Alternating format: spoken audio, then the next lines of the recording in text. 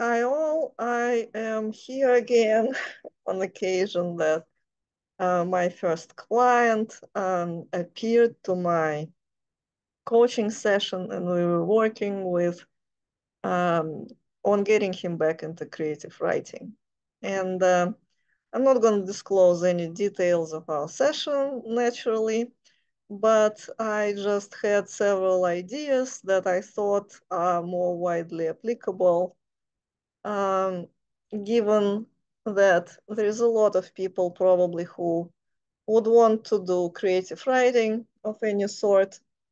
And there are some general considerations that I can give because I have been an experienced teacher of creative writing formally. I started in January of 2022 teaching creative writing in the creative writing school, fully online for the Russian speakers. That is the school organized by a known Russian writer, Maya Kucherskaya. I think her works were translated into English. And our students are from all over the world, but the language of instruction is Russian. And prior to that, I've been constantly as a writer, uh, giving a lot of feedback on the writings that I've been reading, the writings that my friends produced, the writings that the community produced. So I have a lot of experiences in this sense, and I want to share some additional considerations. You can take it as the continuation of my previous video on how to write. So what I noticed is very often happening with the writers on various social media is that we write kind of goallessly and senselessly, in terms of uh, we don't know what we write. We write as a flow, which is totally fine at some point, and that's a necessary stage. You know, when anthropologists only go to the fieldwork, they have to take a lot of notes because they don't exactly know what it is that they're going to end up writing. They have some design in mind already and some questions that they're asking of the interlocutors. But they are open to the possibilities of discovery. They're open to the idea that there will be some new observations that will illuminate the field differently for them. So that is fine to have this stage with writing when you are writing just a number of, for instance, posts on social media, or you are writing notes in your journal, you're journaling. Let's say you already built that habit. You have this ability to write. You are not intimidated by an empty paper. You are not intimidated by the clean file, the Word file that you open, or something on the cloud, and you are not afraid to type in it. So that is great. That is a great point to be in, and that is a great ability to have. But the thing with writing is that in order to have it written, you have to know what it is that you are writing. So you have to engage with the question of what is the genre that I'm exploring, what it is that I'm gonna have written, what it is that I'm gonna produce. And if that is gonna be a short story, that is one world. And if it's gonna be a novel, that's a completely different genre that requires different set of thoughts. It requires different kind of studies, that requires different kinds of readings.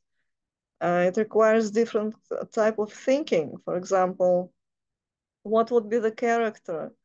How will that character change over time?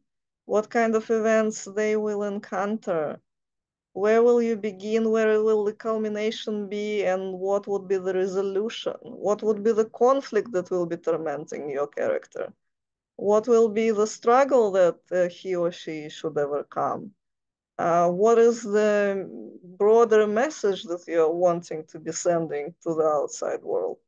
And you don't have to kind of have answers to all of that before you even begin to write. That is not possible. That is something that you discover in the process of writing, but you have to be thinking these questions. You have to be asking them of yourself.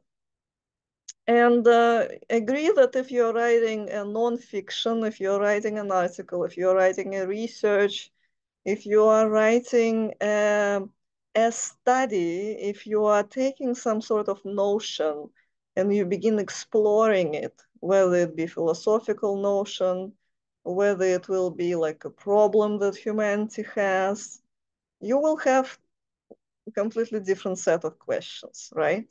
You will ask yourself, okay, what is my research question? That is something that academics love. What is my research question? What is the significance of me answering my research question? Because you can spend years researching anything, but it has to be interesting to others too. Like you have to explain to others what it is that they would, how would they basically benefit, right? In this like world of practicality and capitalism, how will they benefit from me asking this question and answering that question, right?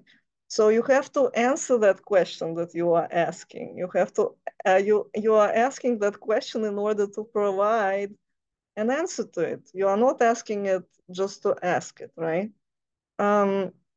So you might have several different answers. You might have several different hypotheses.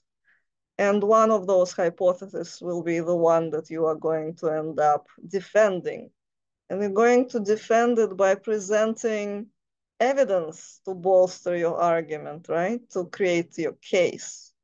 So that is a completely different type of writing than creative writing, for instance, right? Nonfiction writing. So in order to have something written, you have to know what it is that you are writing.